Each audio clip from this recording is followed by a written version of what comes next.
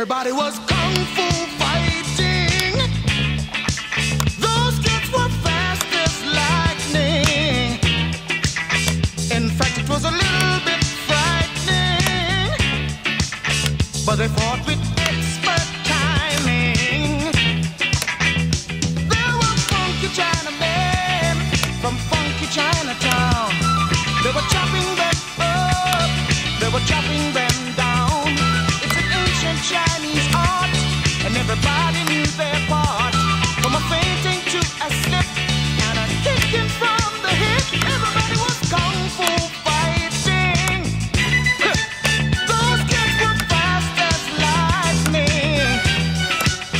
In fact, it was a little bit frightening, yeah, but they fought with expert timing.